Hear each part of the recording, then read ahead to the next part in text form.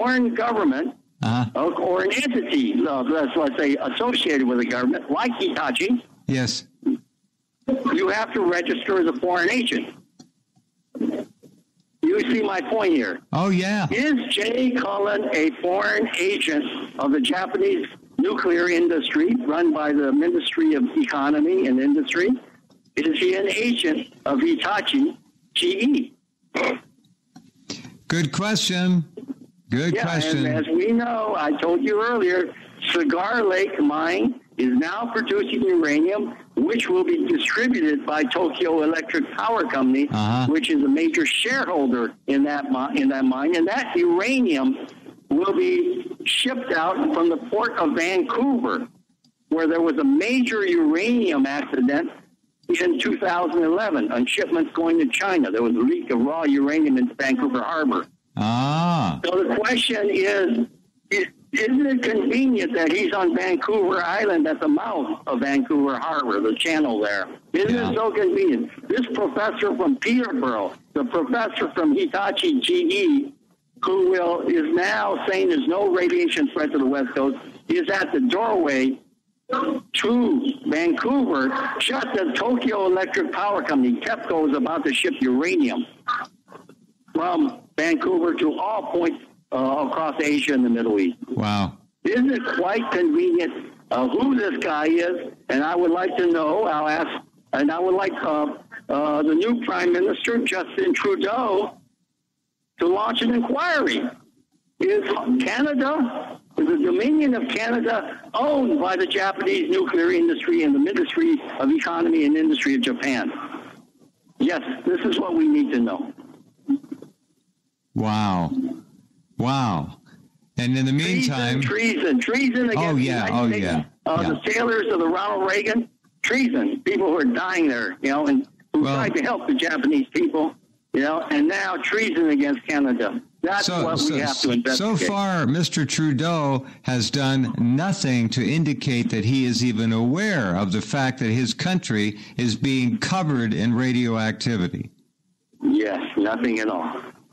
He's the new Prime Minister. Understandably, Harper, he was sort of like a howdy-doody puppet, for the U.S. government. Let's see if Justin Trudeau has any guts, has any integrity, any belief in sovereignty of the people there and the welfare of the people there. And if he can do something to stop this insult. I mean, this is beyond injury. This is an insult to the people of North America, the people of Japan who are suffering and need relief. This is an insult to people all across the Pacific Basin who are being radioactively affected.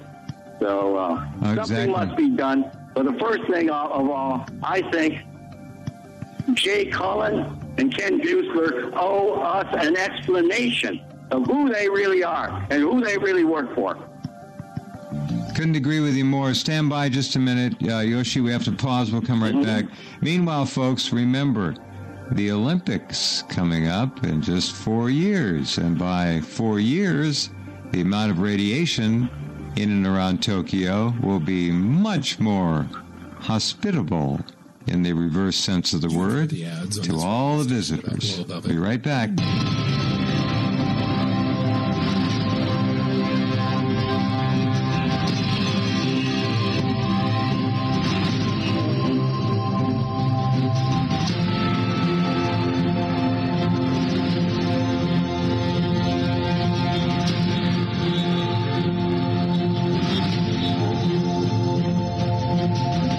Fukushima Daiichi. We know it's slowly crumbling. We know it's leaning in the muck. And they built this steel wall to stop the underflow from the mountain behind it. And what happened to the steel wall?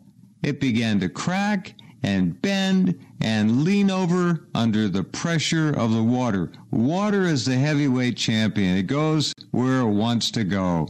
And you put a steel wall in the way, it'll push it right out of the way. Go around it, under it, over it, doesn't matter. So the steel wall, another loser. Yeah, well, that steel wall is hardly like the Great Wall of China, anything like that. That failed too, by the way. This is steel plate. It's called plating. That's a common word that you They usually trade around nuclear dump sites. They drive these huge, like, sheets of steel into the ground.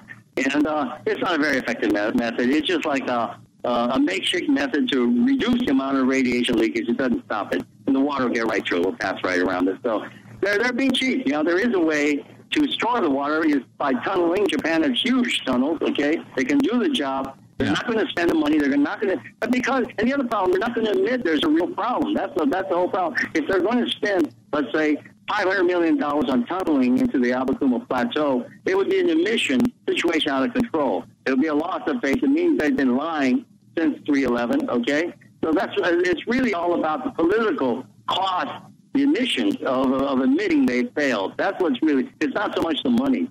Okay, and they certainly aren't going to act in a responsible way to the world. I'm really concerned that maybe there is some intention behind the radioactive contamination of the North Pacific and of the U.S. and Canada, which goes back to World War II. They're building a new MOX plant in the northern tip of Honshu. It'll be an all-MOX fuel plant. If that goes up, it'll be like the second nuclear bomb against North America. And we know the number 2 means something in the world of nuclear revenge. So I'm really concerned if these people aren't just a bunch of maniacs bent on destruction of the United States and Canada, 7 years after the end of World War II. So it's a real question. And as you said, the Olympics, the town of Kamakura, a pleasant tourist town on the Muro Peninsula south of Tokyo, near south of Yokohama. Yeah. It's near the mouth of the Tokyo Bay. The radiation readings there, and this is Fukushima Diary reported on this one.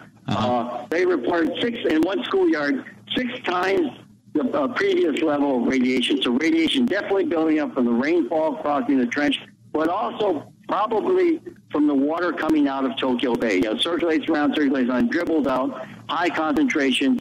Tokyo Bay, I was down there doing readings this last Sunday, still massively radioactive as ever. The situation. And I did visit that aquarium where all the tuna died. Oh, yeah? They replaced the tuna. Yeah, they replaced the tuna.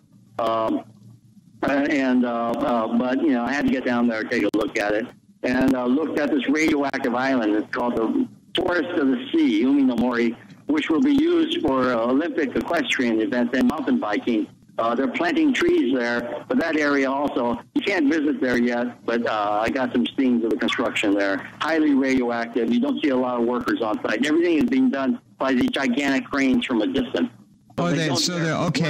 Excuse me. They're already building the venues for the Olympics already? Well, this is an outdoor. It's an artificial hill on this radioactive. This is where most of the radioactive material that was burned at this one major incinerator. But all the other incinerators. Very smart. It was built. There's a whole layer, like maybe 30 feet of radioactive ash. Then they covered it with dirt from the bay and dirt from other places. And then they're trying to cover it with trees. But I noticed there's no workers walking on the ground there. Oh, and you got pictures of that. Are you going to write this up? Can we put pictures up? Yeah, absolutely. No problem. Wow. So Tokyo, highly radioactive. This Olympics is doomed, the Olympics of death. Still radioactive. Still kids out there, all those wear, because they're athletic, they're in shorts and T-shirts.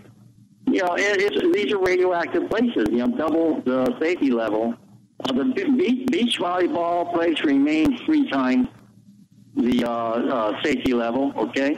So you have girls in bikinis out there. And these places are not beautiful places. You can see docks, millions of containers, industrial sites, waste sites from these Olympic venues. These are all islands built from garbage and nuclear waste, chemical waste. Wow. Terrible place, It's ugly, is contaminated, and there's radiation massive. It's like a whole... and the rivers also drain down there. The Edogawa, massive amount of contamination coming in the water and in the sediment. They try to stop the sediment, but it's still coming through. The place is dead. Now it's leaching out of Tokyo Bay, and it's killing the children in Kamakura. I mean, it's in their schoolyard. Kamakura is on the peninsula. It's surrounded by water out of Tokyo Bay, and 6 times the level since, higher than the previous years. we know Tokyo, Asby Brown from Safecast has come out and said that there was no, now he's one of the big speakers apparently with Safecast, which tests Tokyo drinking water. He said there was no radiation in drinking water, but he only talks about iodine-131 and sometimes cesium. And so here's a person that is easy to disprove, because if you go back and look at the original headlines, Tokyo was passing out drinking water, right, Yoshi, for the babies and that. And so the radiation doesn't turn to fairy dust overnight. That was the end of it right there. But they've been dumping it in the bay. It comes around that coastline anyway. And if you look at the dispersal waters along the coastline of Japan, they don't necessarily go straight out to the Kuroshio Current. A lot of the times it goes right up the coastline past Tokyo. And that's like the inshore models of the tidal zones, the tidal currents. And that the local winds, of course, with the rain and convection, evaporation, and snow, is reliberating it throughout the mountains. So it's going to wash into the mountains, down the lakes, the rivers, the streams, down past Tokyo again, and everywhere else in Japan. But how can you have Olympics? How can anybody have Olympics in a place like that? How can they keep posturing that they're going to do it, and then nobody else will be able to get ready, and they might be forced to do it there? I can't see them doing it there, Yoshi, like you're saying. That is the most ludicrous thing imaginable. Go ahead. Yeah, there are several people I met in Tokyo, and they all said the same thing. The public opinion there, the Tokyo Olympics will be the last Olympics. Once the world wakes up to what happened to the athletes who came to Tokyo, drank the radioactive water, bathed in it, ate the radioactive food, and then, basically the rain there any day will be drenched in radioactivity, that there will never be an Olympics again. There will be no trust behind the International Olympic Committee. So this is getting to be a common viewpoint in Tokyo. The 2020 Olympics in Tokyo, they're calling it the last Olympics. It's going to totally discredit the Olympic movement. These are residents of Tokyo. The residents of Tokyo are very depressed about what's happened to their lives in that city, and they know there is contaminated. And Shinjuku, which is the Manhattan of Tokyo, the water company there, the municipal bureau there, has admitted there's radiation in the drinking water. This is like the Wall Street. Shinjuku is the Wall Street of Japan, and they know their water is radioactive. The only ward in the whole city, there's 23 wards or districts in the city, only one admits to the fact, and that's the most important district of all. That's where all the wealth of Tokyo is. They admit there's radiation in their water. That's extraordinary. Hopeless.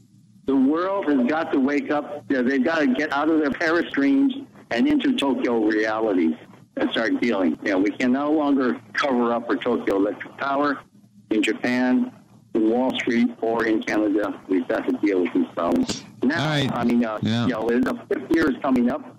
By then, really, there's not much. We're really seeing a total situation of loss. There's still things that can be done. But, time's not going to wait for these people. They've got to wake up. And let's hope the next president of the United States, let's hope the man who succeeds Barack Obama does recognize, come to admission, something is fatally, tragically wrong at Fukushima. The GE has to be held responsible. Westinghouse must be held responsible for their crimes against humanity. But these are crimes against humanity. They're crimes against the planet. They may have killed the planet off. Okay? We just don't know. We don't know how bad. There won't be any whales left in another year or two. They're gone. Well, Jeff, you're the one who's reported these massive spikes in radiation hitting Phoenix, parts of Oregon. And Bob Nichols, he told me there's a very likelihood that these are massive. This is massive fallout from the upper atmosphere. That the radiation that's been released since the atomic testing, now Fukushima, Chernobyl, has so affected the upper atmosphere in North America, or the Northern Hemisphere, that basically the ionosphere, stratosphere can't hold. That basically that radiation, which is circulating around the planet, is breaking through. We're seeing intense northern, borealis, northern lights activity. We're seeing a weakening of radio signals of the electromagnetic belts around the northern hemisphere. So basically, I've told you before, Chicxulub was right. The sky is falling, and it's falling radiation in certain places in America. Well, Bob is a voice to be listened to. Thank you, Dana. Go get some sleep. Hugs, Jeff. Hugs for you and Yoshi and everybody else. Thank you, my friend. Yeah. We wish you well against this kangaroo court. We wish you well. Bless you, Yoshi. Good night, everyone. Good night.